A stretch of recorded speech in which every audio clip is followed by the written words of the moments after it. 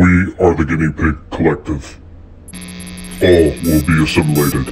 Resistance is futile. How you can imagine.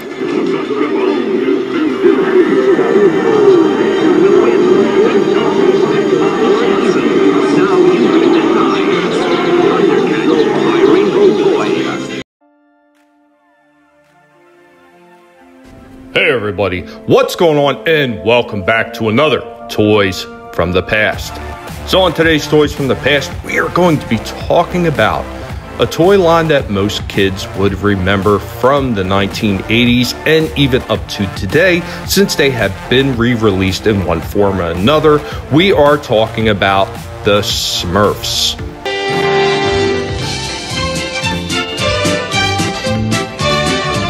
Now, many people may remember those tiny little PVC figures that became so popular in the 1980s. Following on the successful launch of the 1981 Hanna-Barbera produced cartoon series titled the same, The SMURFS. This actually increased the popularity of the Smurfs and created a craze for those little PVC figures that were available. But what most people don't realize is that the Smurfs have been around a lot longer than the 1980s. Now, the Smurfs is actually a Belgian comic book series that was created by Peyo in 1958. And Dupuis, editor of the Smurf comics, first produced the Smurf figurines in 1959. Now, the first one was a series of only 3 figures, being about 5 centimeters tall or so. It was Papa, Normal, and Angry. Now, following in the next decade, they actually started releasing larger figurines. Now, these were only for sale in French and Dutch-speaking countries. In 1965, Schleich, a German company, made the first truly mass-produced PVC Smurf figurines for sale. The first 3 being Normal Smurf, Gold Smurf, and Convict Smurf, complete with a black and white striped prisoner's outfit. So in 1966, Spy Smurf, Angry Smurf, and Drummer Smurf appeared. And in '69, 5 more Smurfs followed: Moon Smurf, Winter Smurf, Brainy Smurf, Guitar Smurf, and Papa Smurf. In the 1970s, Smurfs were also produced by a rival German company called Bully. Now, the first of these figures were made as a promotion for Kellogg's, but were soon afterwards sold separately as well. And it is actually funny because for a long time, companies had used the Smurfs to promote Renault, National Benzol, and BP garages, mostly in the United Kingdom, South Africa, Australia, and New Zealand. These little tiny figurines were actually given away when gasoline was purchased. There was, however, a scare story that claimed the Smurf figurines used leaded paint, and is circulated in Britain in the 1970s, leading Jonathan King to release a single, Lick a Smurf for Christmas, All Fall Down, under the name of Father Abraham and the Smurfs. This was a parody of the Smurf song by Father Abraham and the Smurfs, a worldwide hit single. The lead paint scare was brought about by a group of people. Yeah, can you imagine that group of people that just want to create a scare? Have we seen this before? It is brought about by a group of people in the marketing department of National Benzol who decided to outsource some Smurf figurines to be made in Hong Kong instead of Europe. And there was only 4 or 5 different lines that were produced. It was later discovered that these had been produced without adhering to the necessary quality standards, so they were deemed possibly unsafe. Paint dots were then introduced on the feet of the PVC figurine so that they could identify the ones with paint dots as having passed quality control standards. And they were also given different colors according to the different countries that they were produced in. Now, the Times had produced an article on October 4th of 1978 that said that tests by the Department of Health showed there was no significant risk. So Benzold then resumed sales of the Smurf figurines from garage forecourts within the UK. And Smurf figurines being given away with petrol promotions actually still continue in production today. Now, the popularity of the Smurfs in countries such as Belgium and Germany has never waned, and Smurf collecting has become a growing hobby worldwide with over 400 different figures produced so far. New Smurf figures continue to appear. And the funny thing is only 2 years since 1969, which would be 1991 and 1998, have no new Smurfs entered the market. Now, Schleich currently produces 8 new figurines a year. Over 300 million of them have been sold so far. And of course, with the rise in popularity of the Smurfs, many other tie-in merchandise besides just the figurines were produced, such as Smurf Berry Crunch breakfast cereal, which was created in 1983 by Post and later renamed to Smurf Magic Berries in 1988. And a limited time Smurfs breakfast cereal was also created in 2011 to coincide with the release of the 2011 Smurfs movie.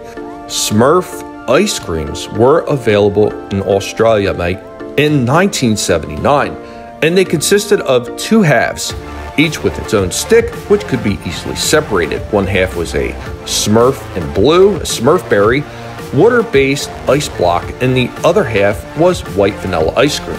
And of course, with the rise in popularity of that 1980s cartoon, there were little albums that were released with the Smurf music jingle on it, posters, shirts, you name it, that they were releasing it. I believe they even had bed sheets and other things such as that. It was extremely popular at the time, and it became a worldwide hit because of the success that the cartoon actually brought to these figures, which were already doing well all on their own. Long, long ago, deep in the forest, there was a hidden village where tiny creatures lived. They call themselves Smurfs. They even wound up having Smurfs on ice, believe it or not.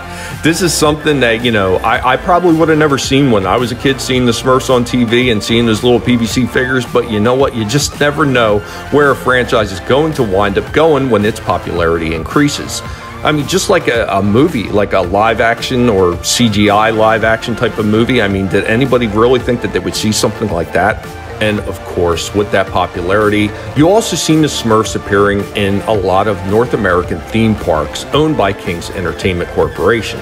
Now, with all the positives that we already said about the Smurfs and a few negatives, one of these is just a little bit weird to me, and I saved this one for last before I go back into the rest of the discussion of those PVC figures that I remember from the 1980s. So, UNICEF in 2005 did an advertisement featuring the Smurfs, and it was aired in Belgium, in which the Smurf village is annihilated by war bombs. Designed as a UNICEF advertisement and with the approval of the family of the Smurfs' late creator, Peyo, the 25-second episode was shown on the national evening news after the 9 p.m. time slot to avoid children seeing it. The scene starts with happy, peaceful Smurfs and butterflies, who are then bombed by warplanes, ending with a lone baby Smurf surrounded by dead Smurfs. The final frame bears the message, "Don't let war destroy the world of childhood." It was the keystone in a fundraising campaign by UNICEF's Belgium arm to raise money for the rehabilitation of former child soldiers in Burundi and the Democratic Republic of the Congo, both former Belgian colonies. There was Gargamel, the evil wizard. He was bad. Oh, I hate Smurfs. And in 2008, the Smurfs had celebrated their 50th anniversary, and UNICEF was involved again. And hundreds of white plastic Smurfs, just 20 centimeters high, were scattered in select European cities for children to decorate. The plastic Smurfs were laid down overnight, waiting at the bus stop, playing around the fountain at the schoolyard, and kids were able to pick them up in the morning. And back at the time when people had actually missed their opportunity to pick up these Smurfs, they actually wound up being for sale from UNICEF, where the proceeds went to help the Children's Fund. So even though they made that terrible war campaign clip, they actually did something kind of nice here, which is, you know, I guess making up for their stupidity for the earlier thing. I don't know. I mean, I find that whole war thing to be in just like bad taste, but whatever. Now, I remember as a kid having quite a few of these Smurfs. I had nowhere near the amount of Smurfs that my late cousin had. My cousin Tina had dozens of these Smurfs, and she had a big collector case. And there were collector cases like this that were actually available for those serious collectors that were out there. And there was actually quite a few different other ones. Obviously, I'm not going to be able to show every single one, but there were plenty of them out there. And along with just the regular Smurf figures that they produced every single year, they also produced things like the Smurf mushroom houses in a few different sizes and in many different colors, giving you many different options on how you can customize your own type of Smurf village. Now, there were also some vehicles that were available and boats and other things like that as well. And along with the traditional Smurfs that they created just for the regular line, they actually created special edition ones, such as the Colonial American Smurfs. The holiday versions, such as Christmas. I know they had Halloween and Thanksgiving. They had many different ones that they offered at select times of the year or for special occasions when they were celebrating an anniversary for something. Now, one of the Smurfs that I remember the most was this little guy, the Devil Smurf. This was actually my late mother's favorite Smurf of all times, and I had to go out of my way to find her one so I could send it to her on her birthday. Because at the time that I was looking for this thing, it was actually quite difficult to find, and I just got lucky one day and managed to pick it up. Since then, I've seen them all over the place, so yeah, just go figure. It is what it is, right? Ravage the land as never before. Total destruction from mountain to shore. And with all the different merchandising that they made available for the Smurfs toy line, it was probably just a matter of time until they got inspiration from the Smurfs line to be able to incorporate it with other lines, such as 1984 when they came out with the SMURFS. This was done by Peo, of course, and produced through the different companies, and there were a certain amount of figures that they actually produced in the same style as the Smurf figures. And growing up in the 80s, if you remembered the Smurfs, you more than likely remembered the SMURFS as well. It was just another one of those 1980s fun type of cartoons that were available out there for everybody to watch and enjoy. So anyway, guys, do you remember these toys? Do you remember the cartoon and remember the toys as a consequence of that? Or are you really just hearing about this for the first time because you only know about the newer movie? Let me know what you think in the comments down below. And of course, as always, if you have a suggestion for a toy line that you want to hear about, go ahead and leave that down in the comment section as well. And of course, my friends, I am oh so happy that you decided to spend time here on the channel with me today and watch this video. I truly do appreciate it. And of course, if you enjoyed what you've seen and what you heard, go ahead and destroy that like button for me. And if you are new to the channel, welcome. I hope that you've had a good time. And if you enjoyed what you've seen and what you heard, maybe go check out some of my other videos. And if you like that as well, go ahead and subscribe to the channel. We would greatly appreciate it.